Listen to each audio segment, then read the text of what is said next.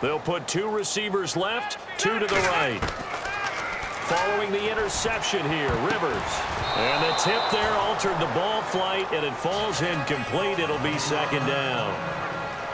Anytime a ball's thrown in the middle of the field and it's popped up in the air, I expect someone to catch. It doesn't matter whether it's offense or defense, because there's usually a great amount of bodies in that part of the field. In this case, no one came up with it. 10 yards still left on 2nd down.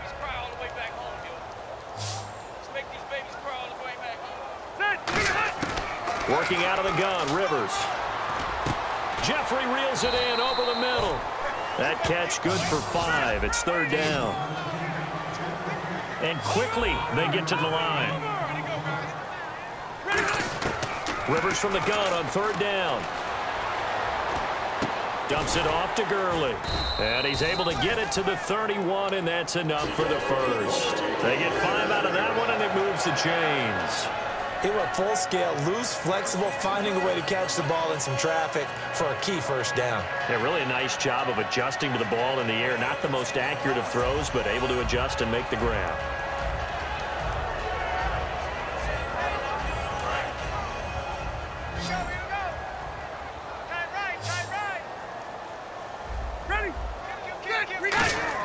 Rivers now to throw on 1st down.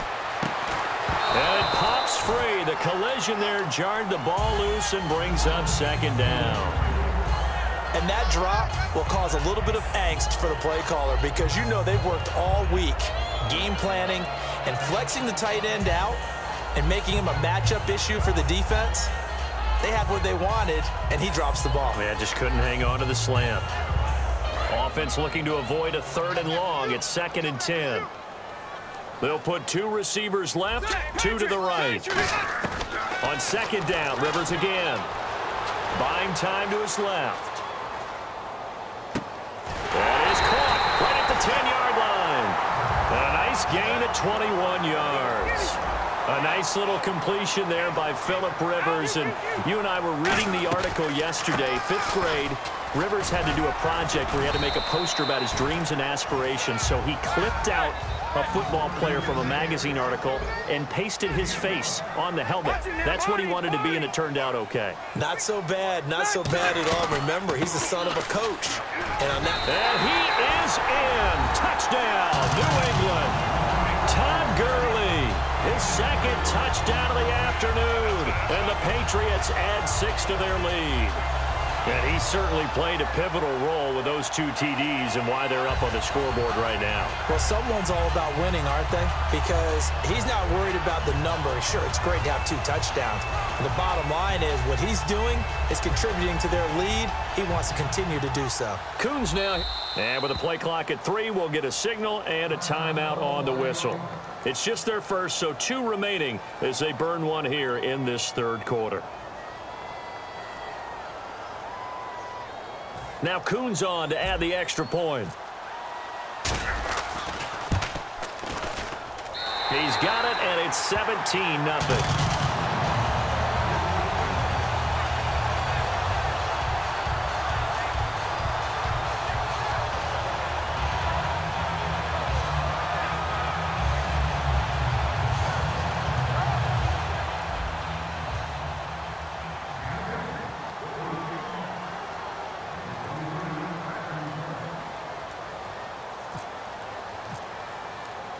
The kicking unit out for the Patriots as they send this one away.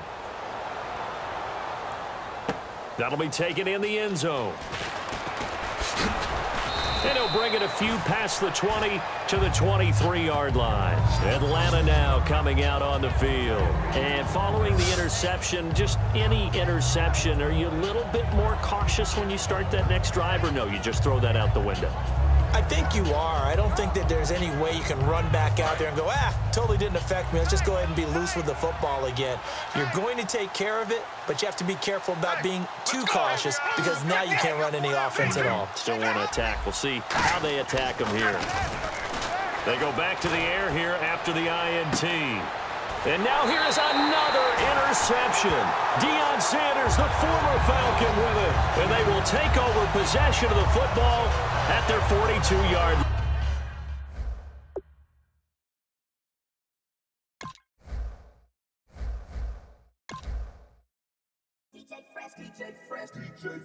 Now I've been in New York, Texas, Midwest, and